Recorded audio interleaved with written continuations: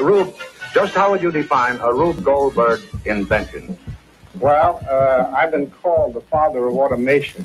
It's one thing after another. I mean, that's really the thing, and it's an illogical bunch of things which are put in a logical sequence. Rube Goldberg. Rube Goldberg. Rube Goldberg. Rube Goldberg. Rube Goldberg. Rube Goldberg. Rube Goldberg. Rube Goldberg. Rube Goldberg. I made a Rube Goldberg machine. A Rube Goldberg machine, it's an intentionally delightful waste of time and energy. Here's a typical example of what I mean.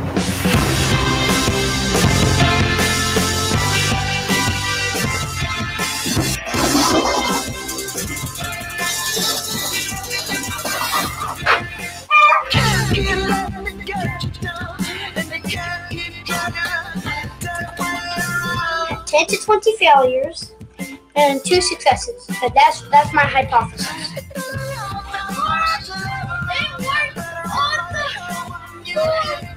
The internet, and YouTube in particular, has given a whole new life to Rube Goldberg. Watch close.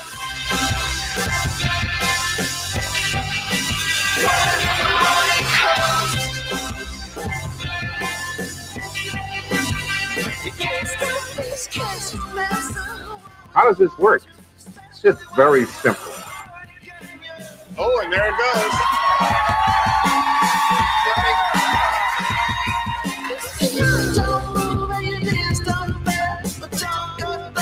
I suppose there are 1 or 2 among you who think that my inventions are a bit ahead of their time. All right, go on and say it. Downright screwy.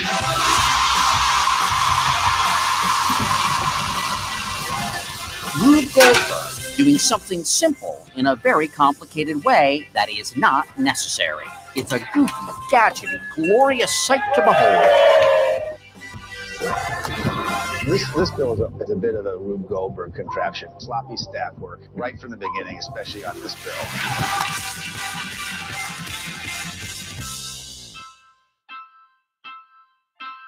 And this is the world's slowest Rube Goldberg.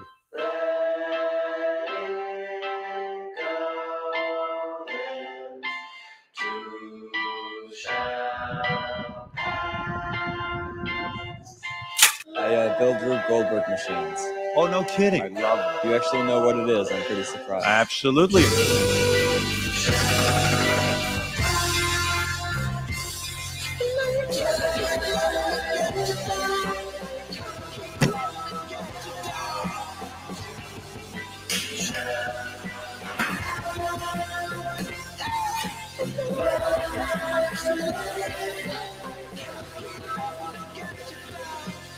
Wait, is that a Rube Goldberg machine?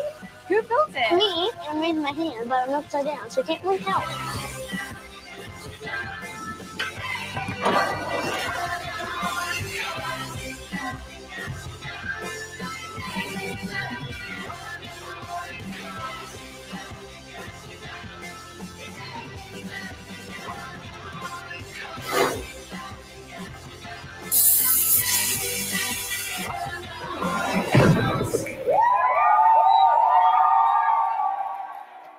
Yes, sir. Long, long after you and I have departed from this earthly scene,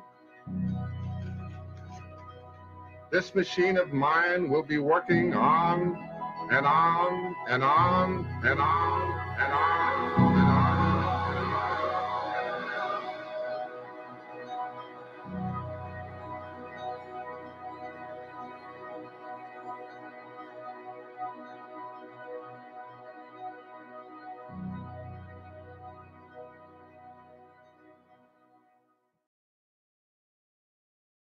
Hello, everybody. Good afternoon. Good afternoon. Welcome to another episode. I don't know. I was going to say the final or whatever. It's not the final of the NASEF Rube Goldberg Minecraft challenges. I'm Mike Washburn. That's Steve Isaac over there.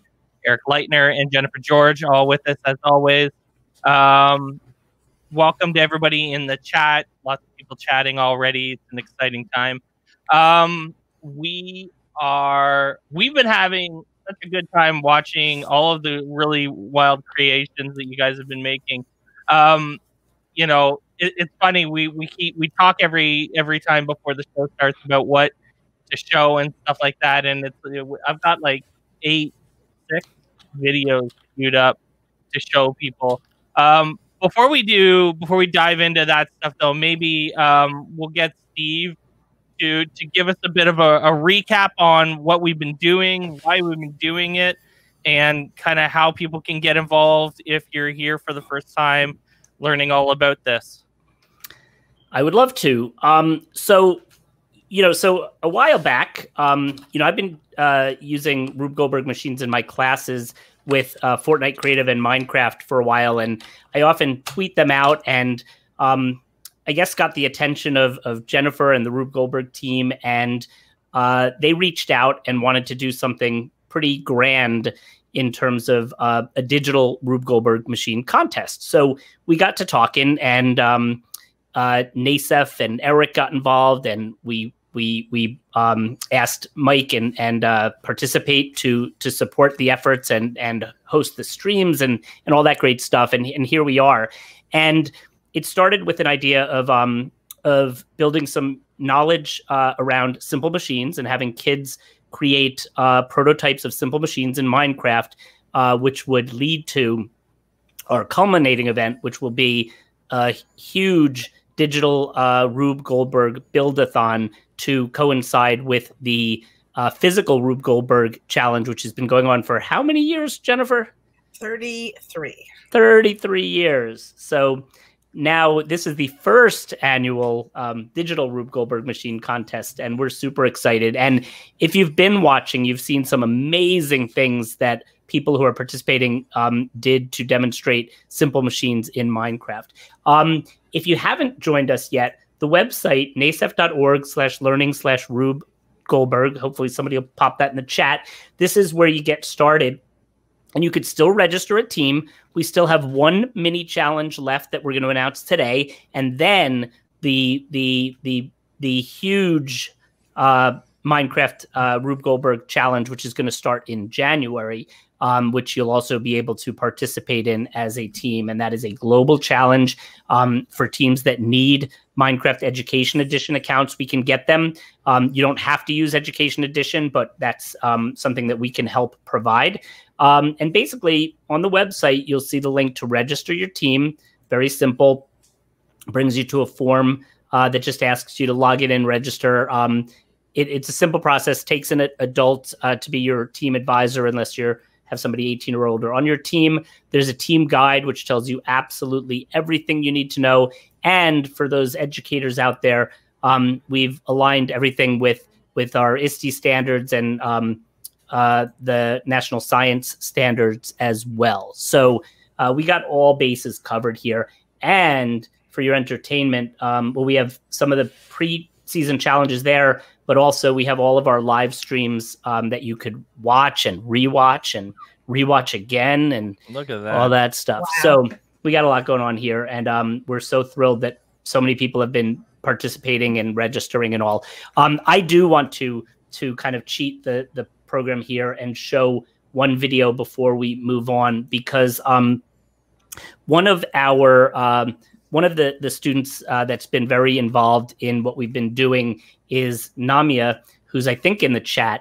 And she, you'll be happy to know, just recently, and actually I'm going to stop sharing and make sure I have the sound. Sorry, give me 1 second, if you could. My apologies. Just want to make sure we do this justice. If it makes you feel better, the jacket is already loud. The jacket is loud, right? So yeah, we don't need any other loud anything. Let's see. So I'll share audio, go back here, and go back to YouTube. There we go. Okay. So so Namia was in a science fair type of contest in her area, and I do believe she came in first place with her Rube Goldberg machine called Sustainable World Equals Better World. So let me show that, and then we'll proceed.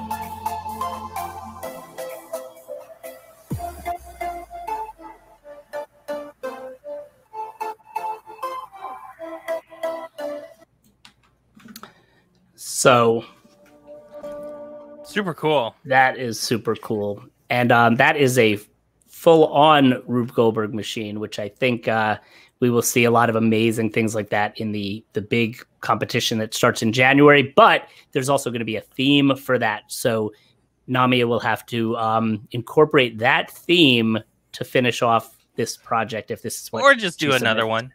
Or do another one, absolutely. I mean, who doesn't want to do more anyway, right? Right, sure. So so last time we were together, we did an episode on wheels and axles. And I assume I don't see the responses. That's Steve and I think Eric's department. How many responses did we get? How many submissions? Do you have that number off the top of your head? I believe it was 62. Does that sound right, Eric? Yeah, for this one, for our last, this Wheel and Axle one, it was 62. That's wild. Yeah. So we have a few to share, to show. So I'm gonna share my screen this time, and we're gonna take a look at some of these ones that we've kind of picked out to highlight here. Hopefully this all works. Let's take a look.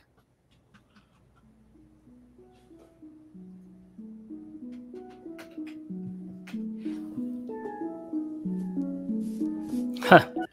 Yeah, I thought this one was great because they actually, this is something we actually do field trips to these places that do the indoor skydiving so they can learn physics. And here it is in Minecraft. Wow.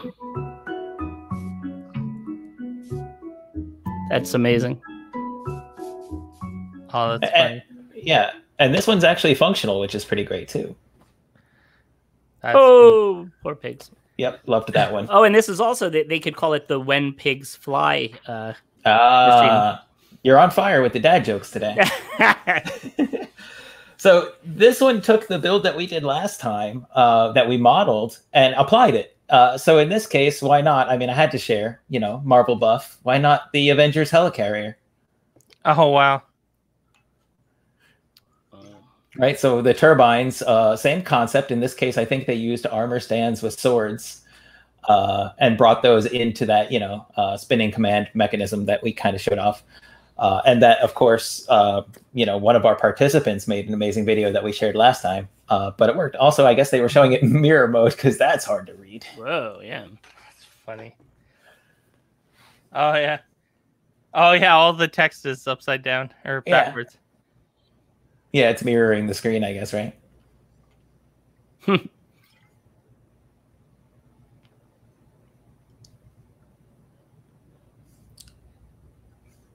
we'll see another example of this in a bit also, right? Where, they use things like clone commands and things like that to get like the appearance and illusion. And we actually just saw the windmills sort of turning. So we'll see some of that in action in a little bit. But I thought this was really cool, just taking that thing that we did and actually putting it somewhere in the build. And we'll see another one in a second. Neat. The next one was actually the more obvious one to me. Where it was like, how many times we have built buildings and didn't think about this? Obvious, right? So that's glow rods or end rods and end rods and tridents. Yeah, and you've got a functional ceiling fan. That's awesome. Kind of neat. Yeah, I think about all the house builds that we've done, and I was like, God, why didn't we do that? And I like the fact that, like you said before with the last one, they're taking the idea, but now they're actually saying, well, just having the wheel and axle on the ground with the spinny thing doesn't really do much, but let's find the use for it. Exactly. And then, of course, we have some that come with post-production values that are just amazing. So I had to share one. Again, they used vanilla Minecraft, components and everything, but they've got a nice filter on it, and it just kind of makes it really nice. Like, this is just great production. Shaders. And I think there were some questions regarding whether or not post-production for the video submission was allowed, and we never said that it wasn't. Mods in the game specifically were not allowed. And yes, in the chat we're hearing, those are command blocks. They're using commands that will, remove and clone certain builds, and that's what they were showing over the other side, were the two builds that were being cloned to make it look like the windmill is spinning. Awesome. Right, because again, one of the things we keep stressing in these builds is it's, especially for these pre-challenges, it's representation, right? We know not everything can be done perfectly here. So, but this is functional with pistons. Neat. Oh, wow, and you can see it. Yep. Yeah, another team did one similar to this. And look at the fireworks each time. But one where what they did was, it was cool. They put a wool block in there at 1.2 to show so you could see it moving. But this one you could tell is moving anyway. Oh, definitely. Yeah. But yeah, if you had one that was a different color, I guess you could watch it and follow it very carefully. Yeah. So pretty cool. That was, I think, all of those. Did we want to show... okay, so we've shown that other video. Did we want to get into the talking about levers then, Eric? I think that's usually what's next. That is usually what's next. And, this is, well, you say next, but this is the last one, right? This is officially our last one to share. We've gone through our simple machines after this one. So I will relish this one last slide deck. So we are going to talk about levers today. Obviously, one of the things for our Minecraft users that has been a challenge through all of these is saying things like, this doesn't exist in Minecraft. Well, levers actually, literally by name, exist in Minecraft. But, if we're going to build something extravagant, of course, using the lever that exists is great. And using those levers to do something is great. But what else can we do? Right? We saw using redstone and things coming up in the chat or commands in the chat. So we'll take a look. So let's take a look at the slide deck and actually learn something about how levers, what they are and how they work. So really basic, we'll start. Levers are used to help lift heavy objects, right? So anyone who has ever been on a playground with playground equipment might recognize this. I would call it a seesaw. I was told that that is for people in the UK and people in the northeast of the United States, and that other parts of the United States would call this a teeter-totter. Teeter-totter, yep. I don't know why that was a new one to me. I was like, teeter-totter. But all right, we'll go with both of those, seesaw and or teeter-totter. But if you've been on one, you know that like when one side goes down, the other goes up, and that can be used to lift heavier objects. Because even if you have two people who aren't the exact same weight on there, the lighter person is very often, depending on the amount of differential, to still get that other person up in the air. There is a video in here, and of course we'll embed this in our Flipgrid, so we're not going to watch that one right now. But again, it's a simple machine that is used to change the direction of force needed to move an object over a fulcrum. And the fulcrum is the pivot point. So in that previous one of the teeter-totter / seesaw, the center, the pivot point, where the hinge is, if you will, is the fulcrum. That is the point in which it is rotating around. And that is different on all sorts of types of levers, as we're going to see. The different kinds of levers depend on where the fulcrum is located. So we'll take a look at those different ones and see what happens if we put the fulcrum all the way at the end compared to dead center or somewhere in between. Right? So we've got a beam and we've got a fulcrum, and that fulcrum pivots, or the beam rather, pivots on or around the fulcrum. And in this case, we're looking at one that's just using basically like a triangle, and we've got that seesaw sort of effect. So how it works, the beam spreads the weight of the object across that distance. The longer the distance, of course, means we're spreading it out even further. So if we look at this setup, right, we've got our heavy load here, something heavy to lift. If we move that fulcrum to the right, we've got a greater length of that beam on this side, a greater range of motion in this case between the beam and the ground, meaning that this, while it's going to be a longer distance to move that beam, we're spreading it out. Less force overall is going to be, or actually we're spreading that force out. So less force at any one point is going to be needed to lift that heavy object. So let's throw this in the chat real quick. What are some examples of levers you might see in your daily lives? And yes, we know seesaw and teeter-totter, but you know what? I'm also curious which one you call it. So feel free to throw it in there. But what are some examples of levers that you might see? Throw them in the chat. We talked about this as we were starting, the arm of a slot machine. Yes, the arm of a slot machine. For those of you 18 and older, the arm of a slot machine. A light switch. Yeah, that's a good one. A light lever. Light switch is a good one.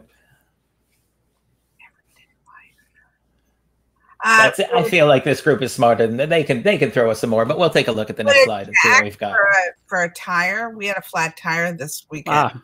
Right. So some jacks, right, like a hydraulic jack that you actually pump the handle up and down would be an example of a lever. Scissors is a great example and a unique example in this case, right? Like shears, scissors, things like that, even like pliers, because it's actually a pair of levers working together. I thought, Right, so I here- thought it was a wedge. I don't know. Well, the blade is a wedge, right? We learned that when we did our wedge one. The blade is definitely a wedge, but the motion of these and the action in which you're, using that force. So this is a lever with a fulcrum, and this is a lever with a fulcrum, and then of course those lever arms, the beams have blades on them. So yeah, this is a kind of a combination of a few simple machines in a case, right? Catapult is a great example. Many people don't realize, think about something like a wheelbarrow, and we're going to talk about that one in a little bit. Fishing rod is a great example because it's a somewhat unique one, and it's an example of one of the types of levers. Piano, you know what? The keys on a piano, yeah, are levers, or even the way the hammers move or strike. They are levers. They're in there. Interesting. I didn't know that. Yeah. Right. So if we use this hammer, for example, our hand, where we grasp this and rotate it with our wrist, becomes the fulcrum, right? We grasp it here and it rotates around this point.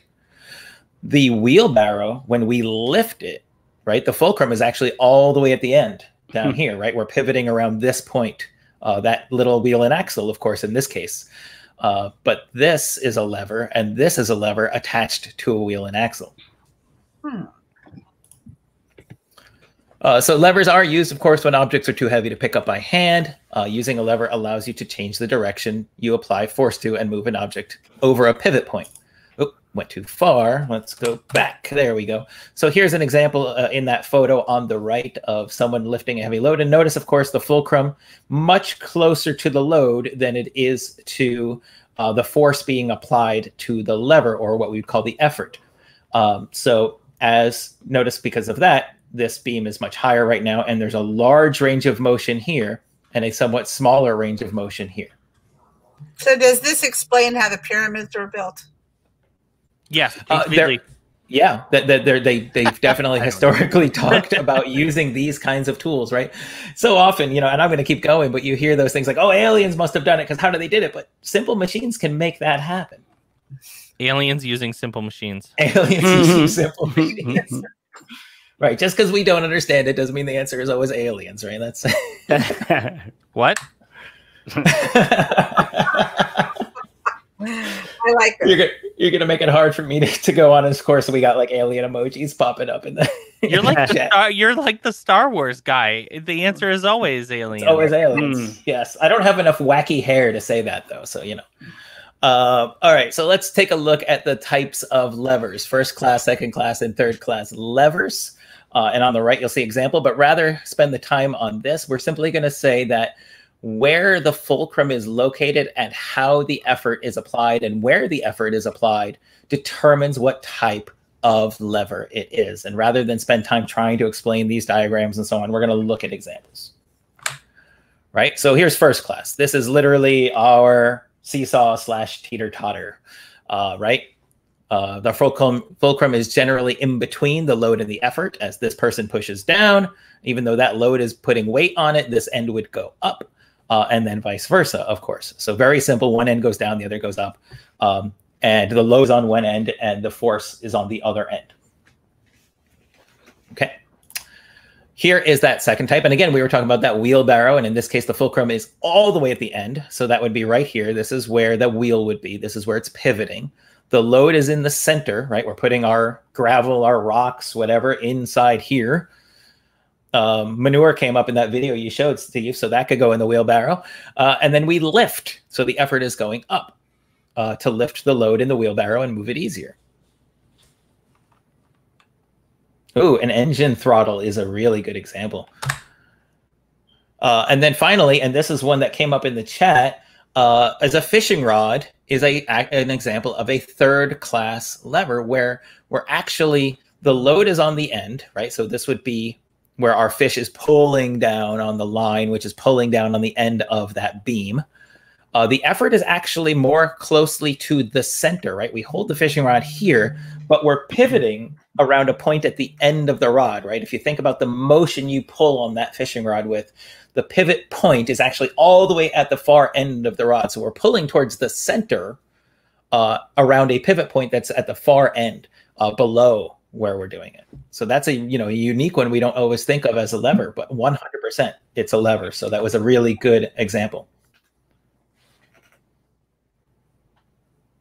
All right, so I think it is now officially time to try it. We're gonna make some levers. We're gonna make some levers. Maybe. Maybe, right? We'll play around and see what we can get, I suppose. Oh boy. Let's teeter-totter. Teeter-totter. We're gonna build. You know what? That is exactly what I'm going to build, a teeter-totter. However, one of the things I want to. Oh, there it is. You sure do.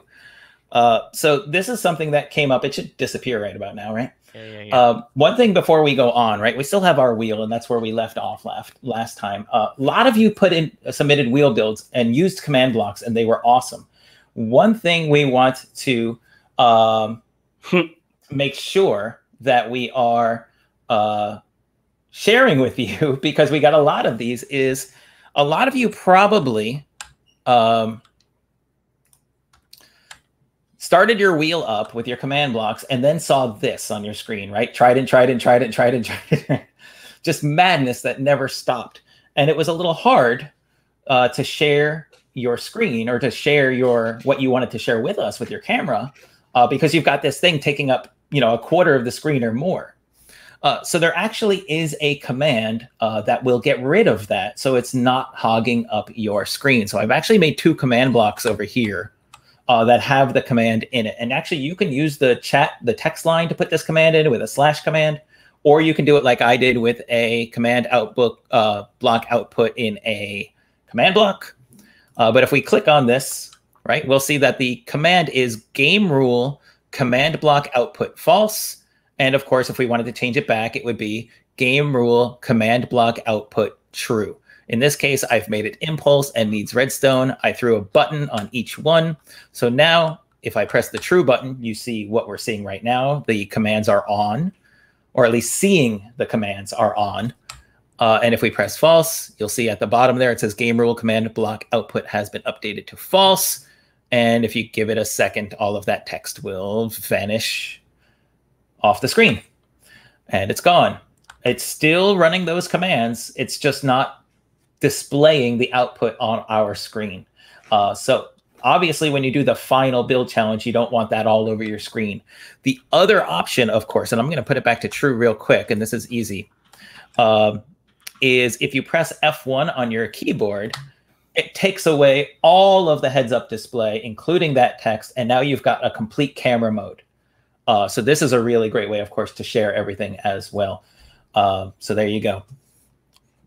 I'm going to bring it back, though, and turn off all of those commands so they don't drive us crazy all day. And they should be gone. This has turned into quite the place now with all the stuff going on. It has, and I forgot when we were doing the pulleys that we kind of strung up those animals under there. Where did our didn't we have a screw? We did. Where did it go? I don't know. That was the one. That was the one call I wasn't on. So I wonder. No, we walked. We had a. You're right. We had it go down a corkscrew like the rail, I know right? what's going on because we did it in someone else's world. Oh, yeah. And that is the call that Eric wasn't on. So Eric is right. It's not on. It's not on my version here. Yeah, it was right here, and it came down from here. Yep. So I've dropped down to the lower level. I'm going to build the quote unquote seesaw and or teeter totter to the best of my ability.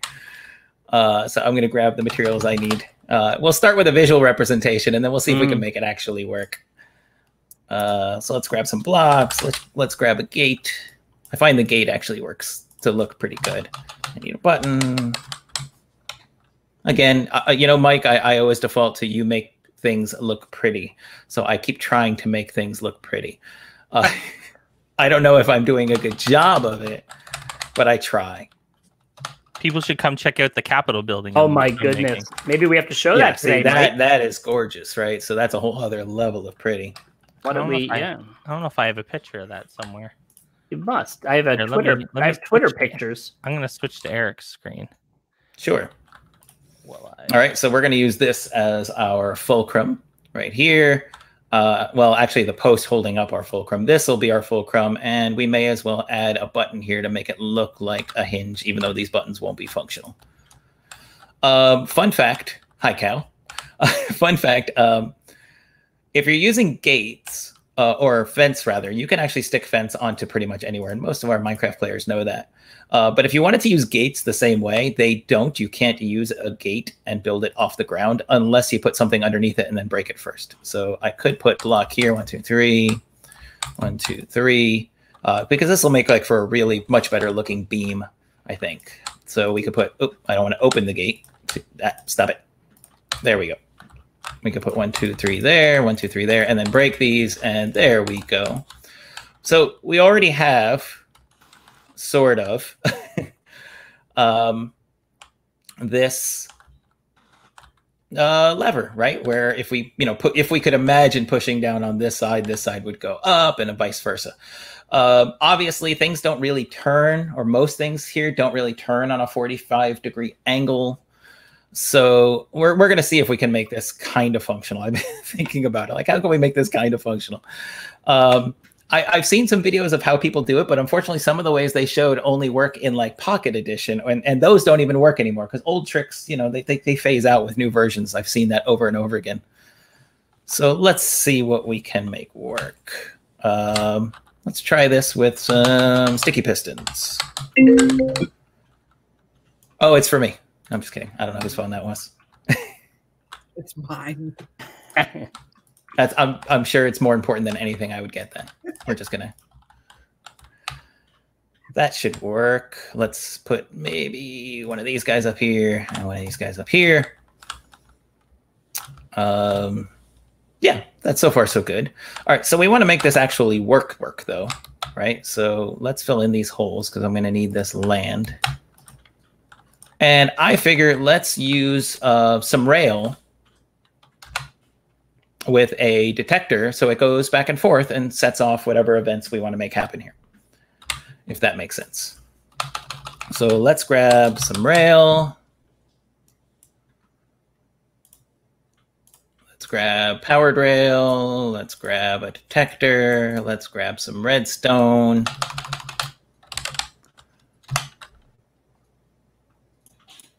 Let's grab some redstone dust. And let's see what we can do. So if we put, let's see, how about the detector here for this one and the detector here for this one? We're going to need some power, so we'll put a redstone. This should be far enough. This should be far enough. Maybe not. And we want this thing to bounce. So let's put that there and that there. Okay, and we're going to do some powered rail all the way across this thing. The donkey has shown up now. Why is it the animals? I just want to check out what we're doing. Let's throw some redstone there and some redstone there. So if we get a cart, let's see our progress here. If we get a cart,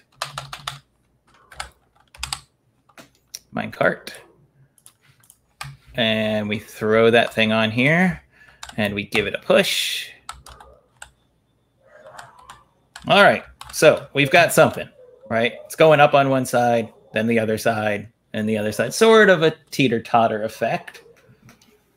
Nice. I mean, it's something, right? It's a start. Now you've got me saying teeter-totter, by the way. Perfect. It looks very teeter-totter-esque. It's teeter-tottering, but I mean, I guess it's not a teeter-totter unless it's actually teetering and tottering. Is it? It's doing both, right? Is it seeing and sawing as well, or yes? Okay, I like it.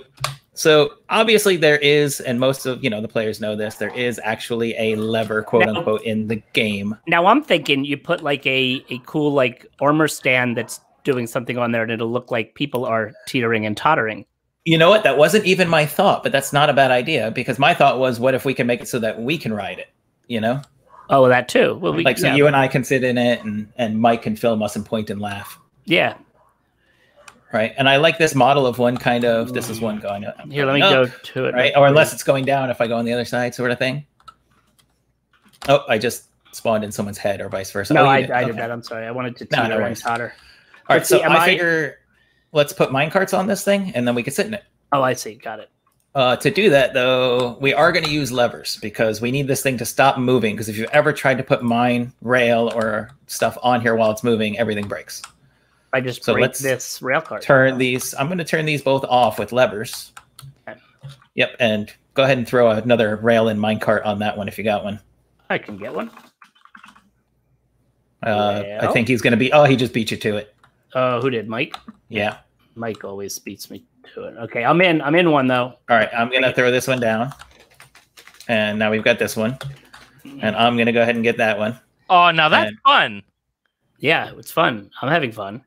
Oh, there you go. We got Mike's camera angle. Now that looks like a seesaw. Yeah, it does. And when you have the people in it, it actually the visual definitely effect a little bit. We are teetering and tottering. You're teetering, now I'm teetering. I don't know. I think I'm seeing and you're sawing. Sorry, originally from the Northeast. But what I don't understand is, where is the fulcrum in this? Because I see you have a stanchion in the middle, but there isn't like a plank or anything that's hanging. Right. So we got to go with representation on this, because with the exception of the lever handle, there aren't a whole lot of fulcrums to be had in Minecraft. Got it. Yeah, because if you look at that center of that build, you'll see I kind of put a button to represent like the hinge. Right. The difference is, of course, the beam isn't moving. If we could get the beam moving, this would look really more seesaw-y, teeter-tottery. And we'll have to brainstorm that one. But that's a tough call. You know what you would do there, I think, is you could just use command blocks to hide and then move, or just actually clone and paste them in where you want them to go. Yeah. Or you might have to teleport then the players if they're in it, so that they go with it. All that stuff. But that we leave that to the children. The smart. By the way, just jump into the random part. Yeah, the donkey has totally into the cart. My grandfather would have loved this part. Yes. Yeah. So. Oh, there you go. I didn't even see who added the donkey. No, or did he just jump in there? Oh, that was your random donkey that. He just decided to go for a ride. He puts his head to join us. He could be a lawnmower.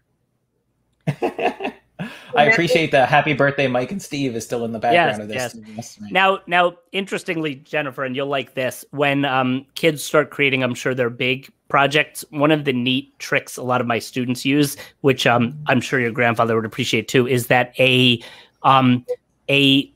zombie, is it the zombie chases the villager or the villager chases the zombie? No, you were right the first time. The zombie chases the villager. Zombies chase villagers. So if you set it up so that you have a villager and a zombie, and the villager, it'll force the villager to walk because it's being chased by the zombie, and then that often helps with the next chain reaction. So then you get it. So the villager then steps on a pressure plate or something to activate the next chain in the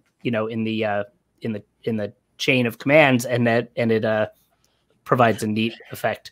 Is that a repeatable action, or is it random? No, it definitely happens. Like, in other words, if you have them, if you have, let's say you summon, which you could do with a command, a zombie and a villager with the villager in front of the zombie will just literally follow behind the villager, and the villager will run away from the zombie straight away. So it doesn't there's no worry of it not working out the way you're trying to have it go in a chain. Right. So no, that's a good question. Someone said, where did the Minecraft rails go that we put on the blocks that were on top of the sticky pistons? And actually, as Steve got up there and everything went to chaos, the piston actually breaks them. And to be honest, those carts are not really set there, as you can tell. They're getting pushed up and they're falling down. They're getting pushed up and they're falling down. But if we were to walk into them, they would definitely like move around and bump out of position and things like that. So it's a little tricky. And to be honest, I tried this with other materials. You know, I tried throwing a slime block or a honey block there to get things to stick together, and it wasn't playing nice. So we needed something that was affected by gravity up there. And of course, the bonus of the minecart is that you can actually get in. Yeah, that's why I wonder if look at now. It looks like there's no cart there, or is there no cart anymore? It's gone. Yeah. Oh, I clicked it and got rid of it. Oh, that wasn't very nice. No, he's messing with you. Oh, you're trying to. But what about? That's where it brings me back to the idea of the armor stand. With the armor stand, how would that be affected? Well, it's a good question, and we can test it. But you know, if you just saw what Mike was trying to do on his screen, he was trying to put the rail and the cart back, and that's actually why I added the levers, because it's much easier to do if you stop the thing first.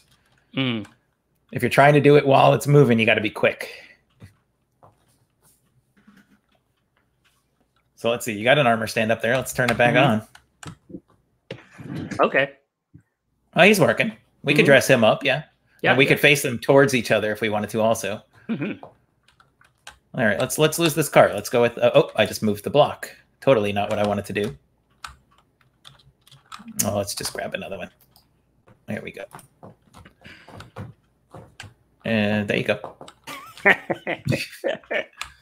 That's it. He just gets a hat and shoes, nothing else. He's just... well, I had that in my inventory for some reason, so... Here, we'll give him a yellow chest plate. He doesn't need all diamond. Oh no! Wait, no. There we go.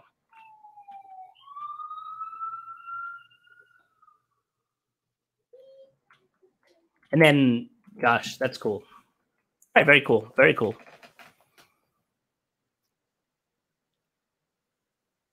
Let's break it and see what happens when we build it on purpose by mistake.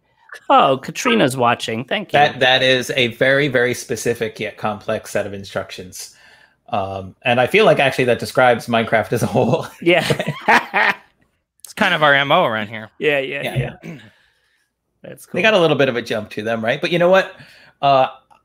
As a kid, I remember going on a seesaw, and I remember specifically my brother trying to launch me into the air. So I'm pretty sure... This is, you know, relatable. I'm pretty sure our parents told us do not stand on the teeter-totter.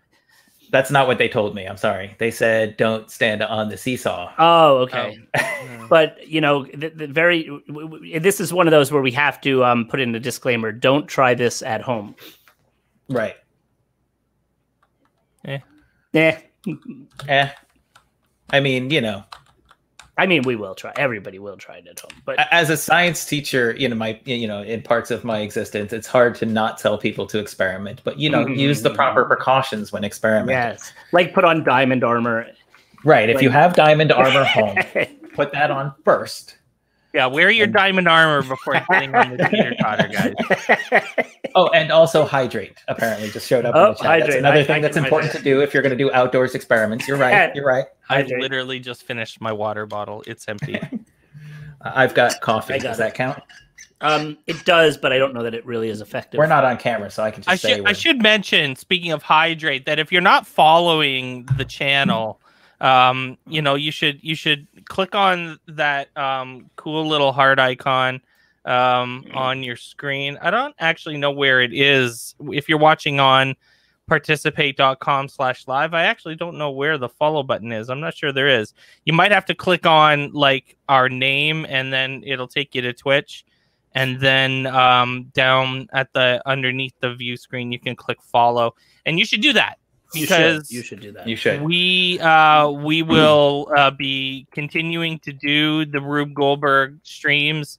We're going to take a little bit of a break for the next little bit here.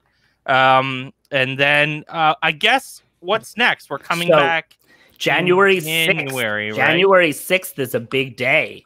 I'll say it now and I'll say it again later, but January 6th is when we're going to announce the actual theme that you're going to have to adhere to as you build a full-on Rube Goldberg machine. So we'll talk a little bit more on January 6th about the whole idea of an entire Rube Goldberg machine would involve. So in these challenges, we have tried to string some of ours together, but it's been mostly about learning about the simple machines, because Rube Goldberg machines are in fact comprised of a number of simple machines.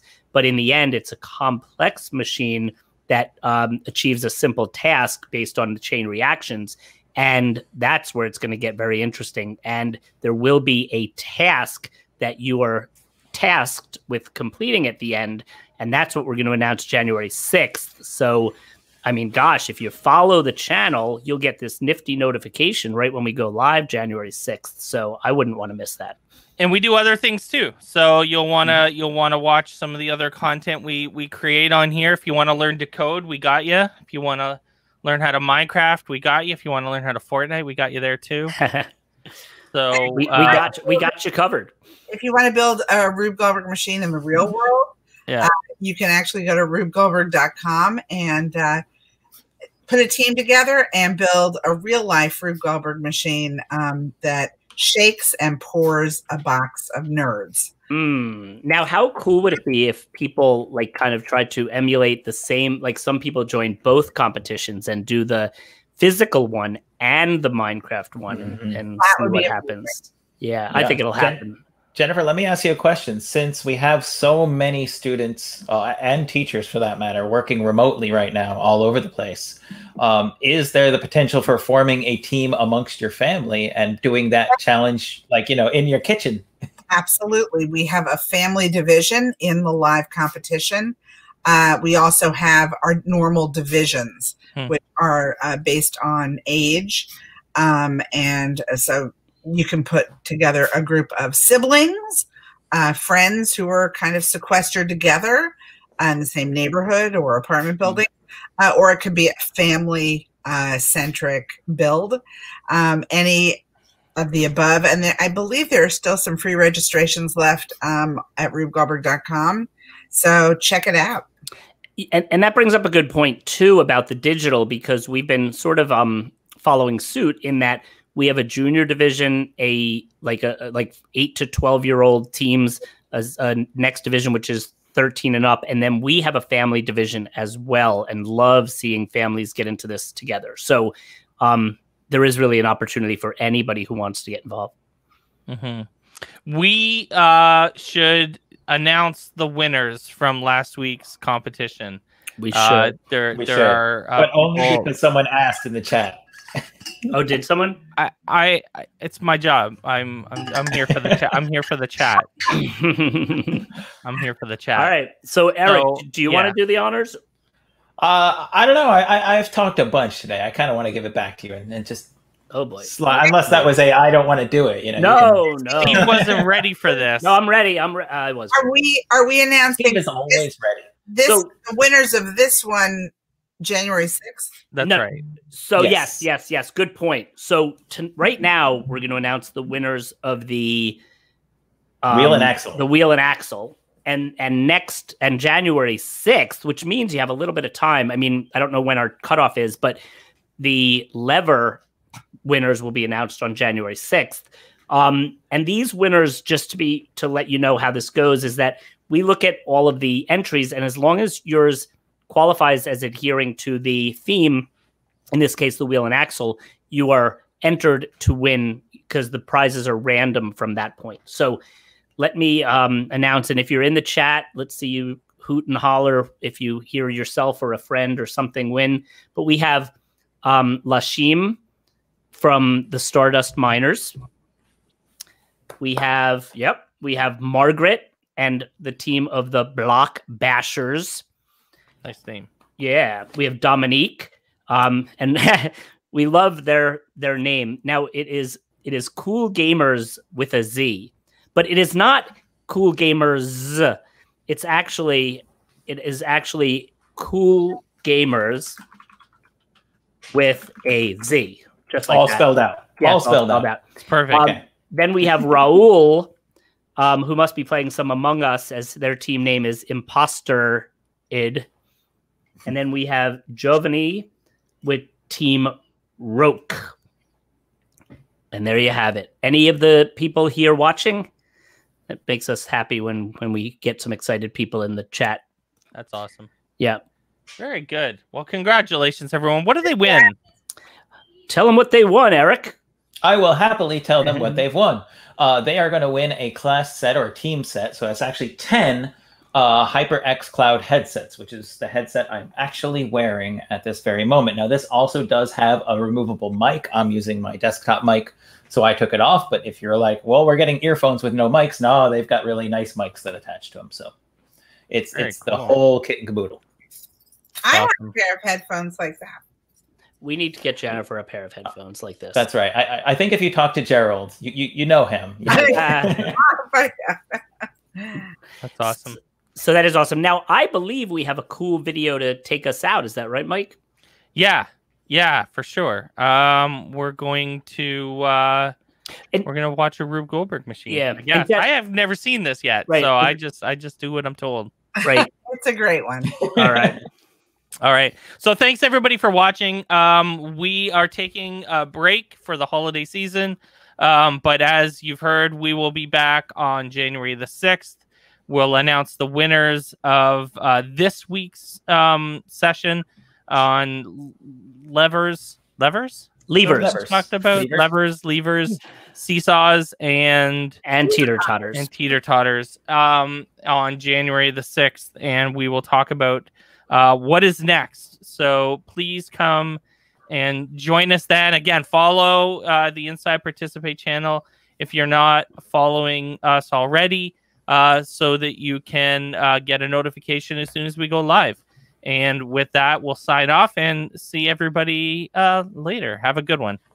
Thanks. You too. Bye.